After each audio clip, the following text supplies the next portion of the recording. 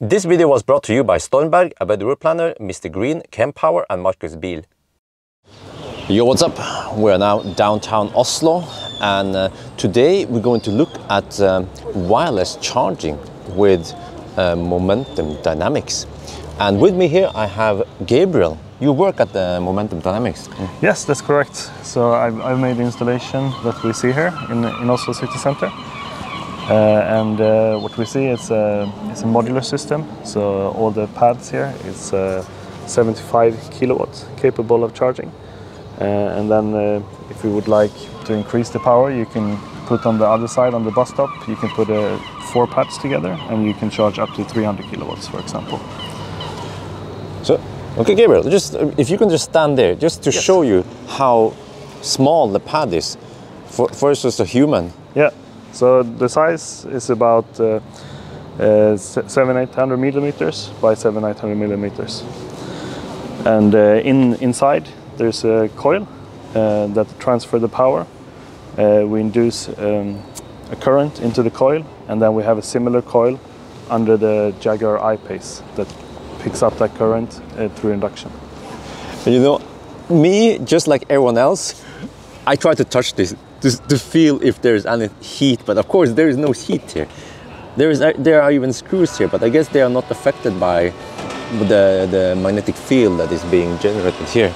So can we also see, so this is the charging pad, but there's also some stuff under there, in the shed here, right? Yeah, so we have 2 pads here, and then they are powered by the cabinet inside here, which can give power up to 150 kilowatts. And I have to say, I think this is also something to do with the municipality. They don't want to have cables or any mess here. So they want to have everything tidy there and then smooth here. Yeah. Versus actually over there we have some 50 kilowatt fast charger, and you can see that there are some cables and some stuff. I mean, I think it makes a really good comparison between what you see on the ground here compared to what you see over there. So our equipment is this cabinet right here.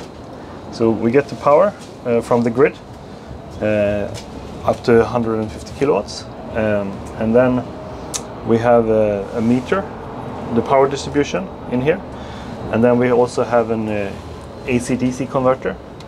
So we can go up to 800 volt if we need to, for like a bus, for example.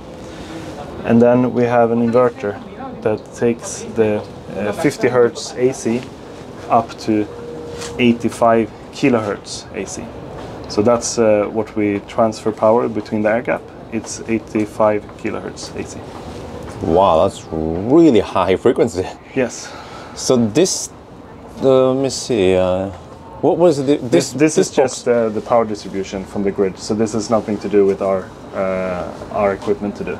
This is powering our station, but also the DC. Okay, so this is more standard equipment. Yeah. This is the new stuff. Yes. Okay. Yeah. Oh, in addition to these converters that we have here, we also have an air conditioning unit here to take care of the heat. So I mean, many people think that there are so many losses between the air gap, but between the air gap we are more than 99.9% efficient. So the losses we get is the same as conductive charging. The DC chargers you see over there, it's in the power electronics. That's why we need the AC here, because it's so much high power that we need to cool those losses. But it's about the same as we will get with the normal conductive charging. Because now we're in the I-Pace and we're going to drive over the pad and see now. So the good feature with iPad is that I-Pace is that it has a forward camera. Let me see if we can switch to the forward. There, okay. So that makes it extra easy to do this. Otherwise, I guess there must be some kind of guidelines on the ground or somewhere.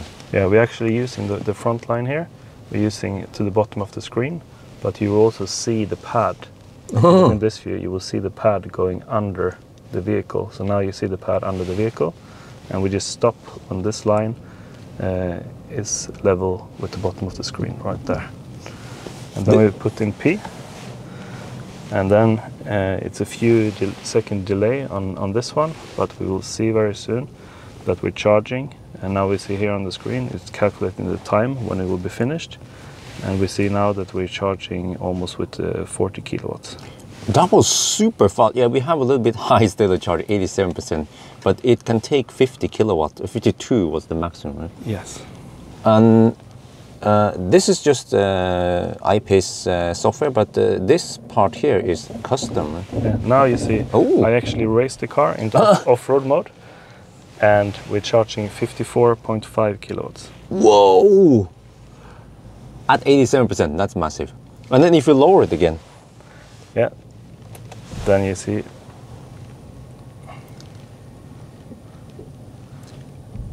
This is just physics. Yeah, and most people think it's the complete opposite. Most people think the closer the pads are, the better the efficiency. But it's actually the opposite. Our system is optimized for the buses that you see over there. So a higher ground clearance with our system is actually preferred. So we are doing more power when we are a little bit higher than we have in the normal mode. So for us, being in the off-road mode, I will put it in again, raise the car a few centimeters, and as you see, we will go from 40 to more than 50 kilowatts charging. Wow! Can we just now? What if happens if you back up, go back again? So as soon as I put it in reverse, it will stop charging.